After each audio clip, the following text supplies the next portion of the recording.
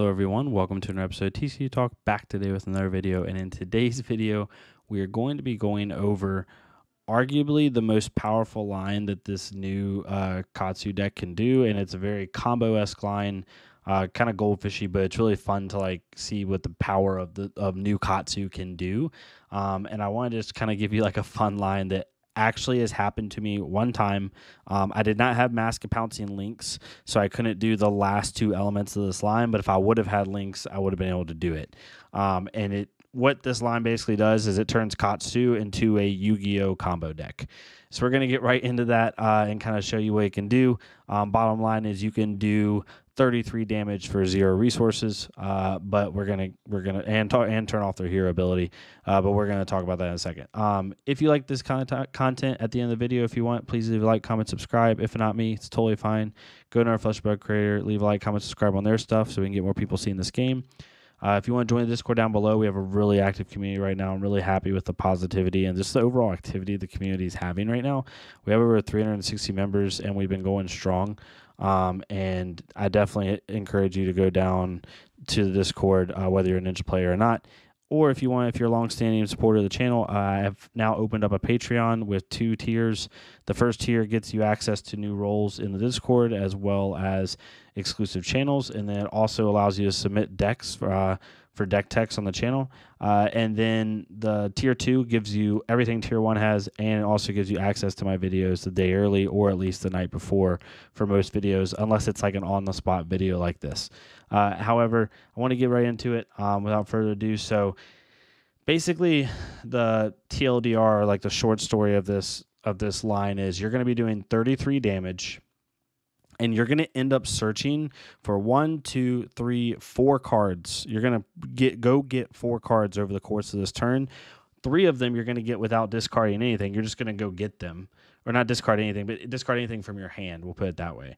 And one of them is going to be through KATSU triggers. So the basis of this is you have Surging Strike, Descendant Gustwave, Bonds of Ancestry, Dishonor in your hand some way. It doesn't matter what's in arsenal. Just one of them is in hand. All 4 of them are in hand. And then you have a 0 cost also in hand. So you have Surging, Descendant, Bonds, Dishonor, and let's just say a random 0 cost. You're going to be able to play out the whole line doing this. So the cool thing about this line is Bonds allows you, for anyone that's not aware, so you can KATSU trigger, which allows you to discard a 0 cost and go get a card with combo. Then you have Breeze Rider Boots, which gives all combo cards go again. When a ninja attack action card hits, you're allowed to then pop Breeze Rider Boots. It kind of works like Refraction Bolters with Dorinthia, and give all combo cards go again for the rest of the turn.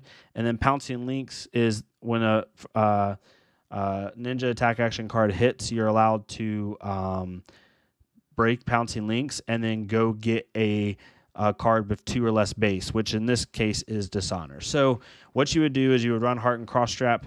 You pop Surging Strike, or pop Heart and Cross Trap, which then allows you to play Surging Strike for free and plays for 5. Now, most of the time, when you play against a KATSU, if you're familiar with the matchup, you don't want to block Surging Strike for this very reason that I'm showing right now. Because if they have the other parts of the combo in hand, you screw yourself. Because unless you're an Oldheim, you most of the time have to give up 2 cards to block out Surging Strike, or a card and equipment at the very best, right? So if you do that and you have let's say 3 cards left in hand to block with, and I have the rest of this line, you're just going to take a ton of damage, right? So most of the time, people let Surging Strike hit because they're going to try to block Descendant Gustwave, or in previous KATSU, try to block Whelming Gustwave. So they let Surging hit, block Whelming Gustwave for 6, making you have Razor if you have it. If you don't, then you don't draw, and the turn kind of halts a little bit after that. So because of that, most of the time in this combo, Surging is going to hit. When it hits, what you're going to do is you're going to do 3 things. And you can order these triggers. Since Breeze Rider Boots, Pouncing Links, and KATSU is all on-hit trigger, you're allowed to pick your triggers. So it doesn't matter what you do in this situation. What I probably would do first is KATSU trigger. You would discard that 0 cost that you have in your hand. Go get a second Bonds of Ancestry, which you can see in the bottom right here near Whelming Gustwave and Dishonor. Then you would pop Mask of Pouncing Lynx, which would allow you to go get your second Dishonor, which you see right there in the bottom right. And then you would pop Breeze Rider Boots to give all cards go again, because you're going to need to give that Whelming Gust Wave that you see in the bottom left go again naturally. Okay, so you play Surging Strike for 5 for free because of Heart and Cross Strap. Then you play Descendant Gust Wave, also for free because it costs 1 less after being played after Surging Strike. So now all of a sudden you've dealt 10 damage over 2 links for 0 resources. Then you play Bonds of Ancestry also for free because it gets cost 2 less after being played with a card with Gust Wave in its name. And then you have to have a Whelming in Graveyard to have this line work, but it's not that hard to get a Whelming in Graveyard early. You just block with it or just attack with it. So, because the way Bonds of Ancestry reads is you banish a card from your graveyard, and then you search for a card with that same name from your deck and banish it face up, and then you're able to play it that turn. And so what you'll do is you'll banish a Whelming Gust Wave and then go get a Whelming Gust Wave, and you have access to that now. So that's 4 more damage. So now you're at 14 damage for 0 resources over 3 links. Then you play Dishonor, which because it's played after Bonds of Ancestry will get +2. And since you've played out Surging Strike, Descendant Gust Wave, and Bonds of Ancestry, its second ability now turns on, which means if it hits, it basically shuts off the opponent's hero ability for the rest of the game. So now you're at 18 damage over 4 links and have potentially turned off their hero ability for the rest of the game. And when you think about some of the heroes in the meta, that is crippling, right? Levia just dies. Lexi cannot flip to reveal to give go again or a Frostbite. Icelander can literally not play cards from Arsenal. She might as well just quit. Dorinthia might as well just quit unless she's trying to play a value game plan, because she literally can't give her Dawnblade a second swing unless she has Twinning Blade. There's so many heroes that it screws up. Briar can't make Earth tokens or Lightning tokens. Arachne can't opt and look at your deck, all types of stuff, right? So Surging came in for 5. Descendant Gust Wave came in for 5. That's 10. Bonds of Ancestry came in for 4. That's 14. Dishonor came in for 4. That's 18. Then you play the Whelming Gust Wave that you went and got with Bonds of Ancestry. It'll have go again because of Breeze Rider Boots. That's 21 damage. Then you'll play your second Bonds of Ancestry that you got with your KATSU trigger earlier in the turn. That's 25 damage. And then with the second Bonds of Ancestry, you're going to discard a Flusterfist from your graveyard and go get a Flusterfist and then be able to play that later in the turn. Then you're going to play your second Dishonor that you went and got with Mask of Pouncing Lynx, which is an additional 4 damage. So we're 5 at Surging, 10 with Descendant Gust Wave, 14 with Bonds of Ancestry, 18 with Dishonor, 21 with Whelming Gust Wave, 25 with Bonds of Ancestry, 29 with the second Dishonor, which also, if they happen to block the first Dishonor, now the second Dishonor is going to turn off their hero ability. And then finally, just for good measure, just for fun, you play Flusterfist at the end for 33 damage. So now you just did 33 damage over the course of 8 attacks, and you've turned off their hero ability. This kind of shows you what the power you can do with this deck. Now, of course, this is the ultimate crazy Goldfish line. I understand that. But, and I'm going to kind of mess with my pretty little setup here, right? Like, let's say you don't even have Mask of Pouncing Lynx. Let's just take Mask of Pouncing Lynx away. I'll literally delete it right now. Right? Let's just say you have access to Breeze Rider Boots and KATSU trigger, okay? And let's just say, obviously, we'll put Bonds over here real fast. We'll put Fluster over here real fast. I'm just going to kind of do this on the fly because everybody's going to be like, oh, it's so goldfishy. That's not possible. First off, I've done it once already, but I'm going to show you something you can also do very, very easily, right? So let's just say that this is your hand, right? Let's just say you have a 4-card or you have a 5-card hand. You have this, all this, and let's just say I'm going to use a Fluster, for example. You also have a 0 cost in hand, which is like a Flusterfist, right? So you pop Heart and Cross Strap, play Surging, they let it hit. First thing you're going to do is you're going to KATSU trigger. You're going to get rid of this you're going to get rid of this Flusterfist, right? And you're going to you discard it, and then you're going to go get a Bonds of Ancestry. You're going to banish it face up. You can play it this turn, right? Then you're going to play the same line out. Surging Strike, Descendant Gust Wave, Bonds of Ancestry. When you play Bonds of Ancestry, you're going to go get that Whelming again, right? Then you play Dishonor. Then you play Whelming. Basically, even without links, you just don't get that second dishonor. You're going to play whelming, right? Then you're going to play the second bonds that you got with your KATSU trigger. I've done this line right here, I'd say about 4 times. Then with that second bonds of ancestry, you're going to banish a Flush of Fist and go play Flush of Fist. So even without mask and pouncing links, this is still a 5, 10, 14, 18, 21, 25, 29 damage turn with dishonor trigger. And that's literally just off a 5-card hand with the full combo in hand. So even without pouncing links gives you the double dishonor attack, which basically guarantees dishonor hitting for the most part.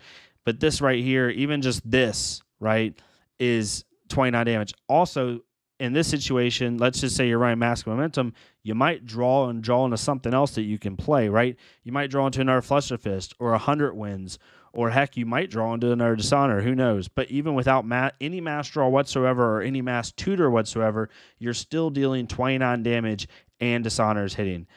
Like I said, in 1 week of Talistar games, not even 1 week, I've done this like 3 or 4 times. It's not that hard to do. Bonds of Ancestry basically makes your KATSU, when he has the right cards in hand, a Yu-Gi-Oh combo deck. Quite literally a Yu-Gi-Oh combo deck. To the point where I've thought about running Edge of Autumn and then running like blue Bonds of Ancestry in my deck just as a blue block 3 that can pitch for Edge of Autumn and be able to go get this very, very consistently. So overall, it's insane. It's more fun. Like, I'm not saying like play KATSU right now. It's the best deck in the format. I'm just showing you the power of what the deck can do now. And the thing about this is it can do this off of pretty much nothing, right? The last thing I'll show y'all, if y'all will entertain me for 2 seconds, let's just say you don't have access to any of these cards, right? Let's just say you have a blue. It can be any blue. Doesn't have to be a Dishonor. Let's say you just have a blue. I literally did a version of this in my games the other day. Let's just say that this is your hand, right? Let's say you have no natural go again, and let's say that you have 2 red whelmings, which is what I had. At the time I had a McGinty, but I'm going to use Flusterfish just because it's here. But let's say this is your hand, these 4 cards. Let's just say you do Kadachi, they block the second Kadachi, then you play Flush Fist out, right? And they're like, oh, he doesn't have go again, can't really do too much with his hand. I'm going to let it hit, doesn't really matter. They let it hit, you pop Breeze Rider Boots, giving it go again, right? Retroactively, basically, right? You discard this Whelming Gust Wave, and you go get a Bonds of Ancestry. You then can play Whelming Gust Wave for 3. You then can play Bonds of Ancestry for 4 go again, right? Because now it's paired with Whelming Gust Wave. And let's just say you go get another Fluster for fun, right? Then you can play this out, right? There's a ton of stuff you can do with this, and you have 1 resource floating, right? So you could go get, I don't know, anything you want to go get. You can go get Dishonor for 4. You can go get a Fluster Fist for 4. You can go get a bunch of different stuff. But basically, I turned a no natural go again hand with 2 whelmings and a Fluster into a 1-2 for Kadachis, 6 with Fluster Fist, 9 with whelming, 13 with bonds, 17 with Fluster Fist. So I turned a turn that should be 6 damage into 17 damage. Now, should you pop Breeze in that situation? You never know. It depends on game state. But what this does is it basically, what KATSU can do now because of Bonds of Ancestry, basically giving you a double tutor at any given point during the game, it allows you to turn really crap hands into really good hands, is basically the way it goes, right? Really, really nutty. Hopefully this is fun for y'all to see. I think it's really cool, and I think it shows like the power of what the deck can do now. Still is hard to hold on matchup. I think Icelander's about the same, but like, it can race the aggro decks down better. It does better against Dash now. It's better against Fi. It's better against Briar because his on-hits matter. KATSU's on-hits matter. With Breeze Rider Boots, you have to really consider letting pretty much any attack hit when they still have 2 cards in hand. Because if they still have 2 cards in hand, that means they could have a Whelming or a Descendant, and that means they can go get Bonds, which means they can now start looping attacks together, right? It's something you have to keep in mind. Basically, anyone that's playing against KATSU, if they play a non-go-again attack and they have 2 cards in hand, you have to think in your head, can they combo off of this? Because they probably can. So it's just a thought to think. But yeah, if you like this type of content, please leave a like, comment, subscribe. If not me, it's totally fine. Go to our Fleshbug career, leave a like, comment, subscribe on their stuff so we can get more people seeing this game. And yeah, I'll see y'all next time on TCG Talk. Thank y'all so much, and y'all have a great night.